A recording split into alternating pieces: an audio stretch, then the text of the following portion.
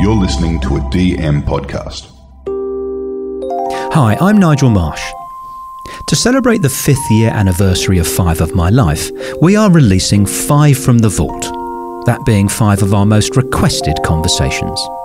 Enjoy episode 54 with the national treasure, Julia Zemiro.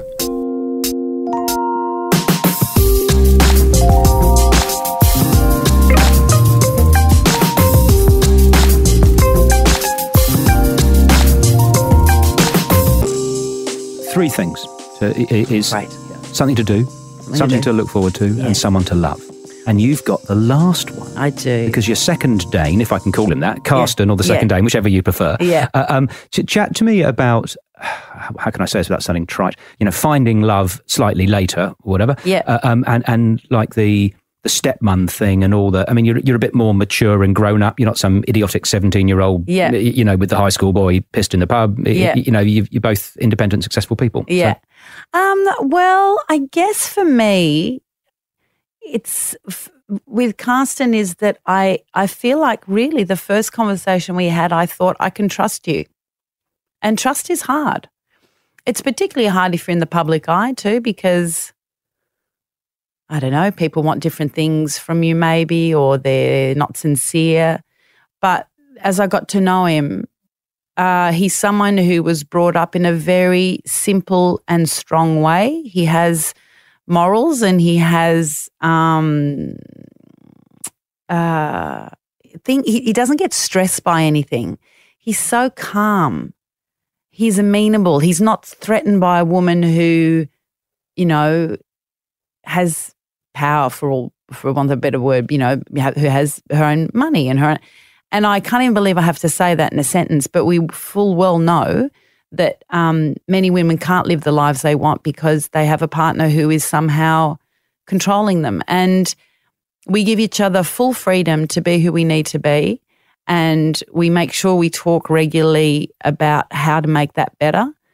And he has 2 glorious sons who, when we got together, were 12 and 13. They're now 19 and 20 and at uni. And that's been a really wonderful time. And, I sometimes feel like I'm their friend rather than their stepmother.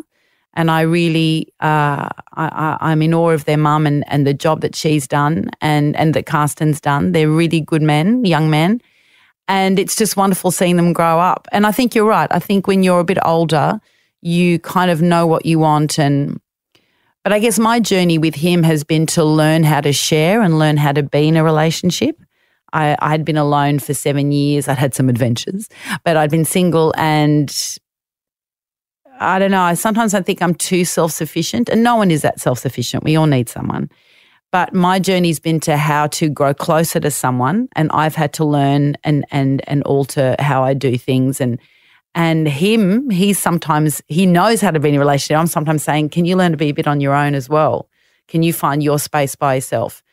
And it's good. If you can talk about it, it's good. And, again, if you need alcohol to be able to talk all the time, you're in trouble. You've got to be able to know how to sit with someone and just go, what are we afraid of? We can't be afraid of having a conversation. The world is not going to swallow you up, which I think sometimes is what we think.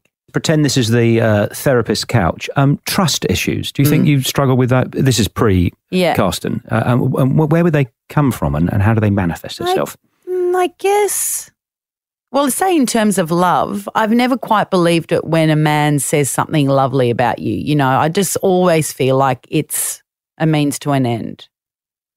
So that's why I prefer... Being sex. Being sex, yeah. But so I would, part of me, I would rather work with someone or see someone every day through either work situation or whatever it might be, where you get to know that person and you think, well, he's kind to people. He's not nasty to waiters. He's thinking about that. He's thoughtful.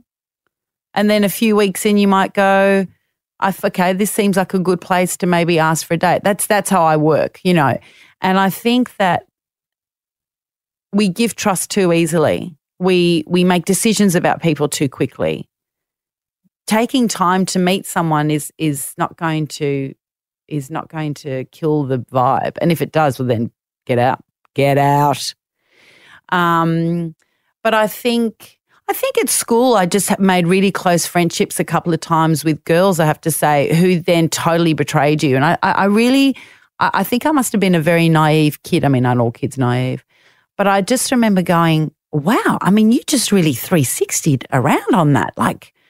And I know I can be quite literal, so that is my nature to see, I believe what I see or whatever.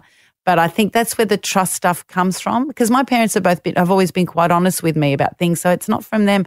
I think school, they're just a couple of girls that you find yourself alone or dumped from the group and you're thinking, oh, what was that about? So I think you never take it for granted again. And I think with guys, sometimes I think, I mean, it's not their fault. I think they see stuff on TV and in film and think, oh, that's what you say to a girl. And it's like, actually, just be yourself and, let's go for a walk. Who cares?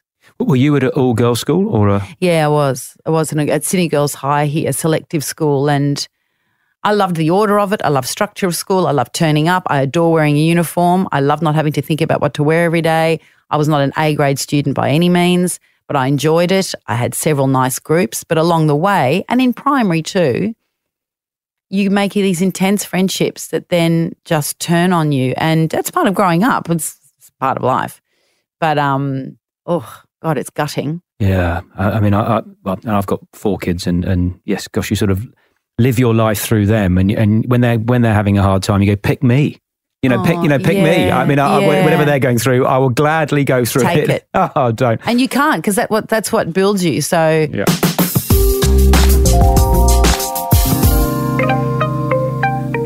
Hello, 5 of My Life family. It's producer Mandy here. I hope you enjoyed this excerpt from the episode with Julia Zemiro.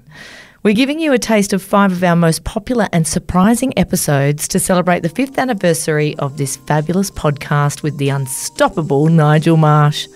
So over the next 5 days, you can revisit these episodes and maybe even go back and listen to them in full. But as a valued member of our 5 of My Life community, we have a small favour to ask. If you enjoy this podcast, tell someone you know who likes to learn, who enjoys thinking, someone who wants to hear about the nuances of life and art and culture and the way that human stories can be deeply affecting and funny and sometimes deeply moving. Word of mouth is honestly the best way to let people know about this podcast, and we'd really appreciate it. I dare say the person you recommend it to will as well.